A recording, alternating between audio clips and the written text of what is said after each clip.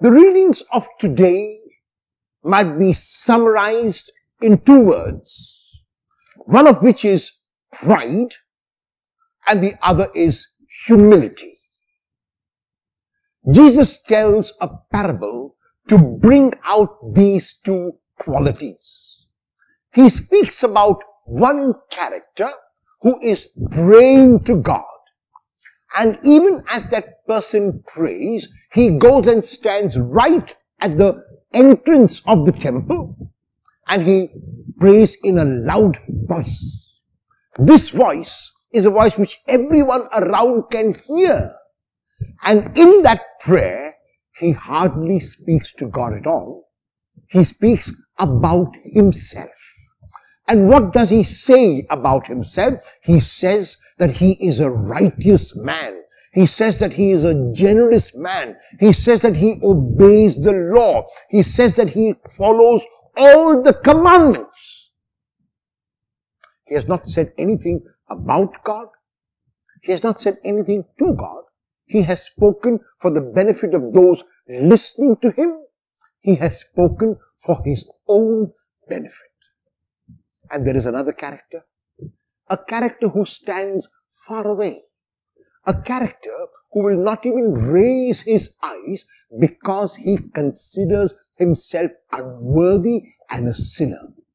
And this man focuses on God, even though he does not look at God, and prays silently in the depths of his heart. And his prayer is first that he acknowledges that he is a sinner. He acknowledges that he is unworthy. He acknowledges that he is not worthy to stand before this magnanimous God. He also, however, acknowledges that because God is love, that because God is mercy, that because God is forgiveness, he can dare to stand, even though as a mark of respect for God, he will not lift his eyes to God. And Jesus concludes this parable by saying that the first person was proud and so went home unchanged and God never heard his prayer. The second person was humble and God heard his prayer and he went home justified. Pride is so easy to have, and especially if one is talented, especially if one is rich, especially if one has the means to do a number of things. Pride means that I look at myself more than I look even at God. Pride means that I make myself God, I make my talents God, I make things God. I make idols of things and I worship those things. I make an idol of myself and I worship myself and God is forgotten. Humility, on the other hand, means that I acknowledge my beautiful talents which God has given me. I acknowledge all the wealth which God has given me, but I realize that whatever has been given to me has been given to me not only for my selfish use, but has been given to me in trust so that I can also use it for others. Humility means that I believe that I am nothing in the eyes of God, that I am no one in the eyes of God. In Gethsemane, just before he can be arrested, Jesus goes to pray. And in his prayer, through that one action of throwing himself on the ground, Jesus shows us three things. And therefore, this is what we must take in our prayer, like the second man in his humility took in his prayer.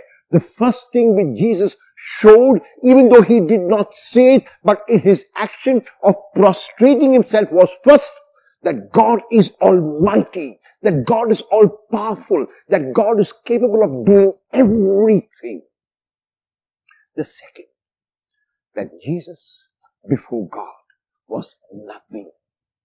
That Jesus did not even have the courage to lift his eyes up to God because he realized in front of his Father he was nothing. And the third, that Jesus surrendered himself completely to the will of his Father and was saying, Father, I am disponible. I am available. I am at your service. Do with me whatever you want. The second character in the parable of today did exactly that. He realized, first of all, the almightiness of God. He realized that God was omnipotent and omniscient and that nothing was beyond the scope of God. He realized in the same breath that he was nothing and no one because God was everything. And he put himself into the loving hands of God in total surrender. That man went home justified. The pride man went home having learned and got nothing.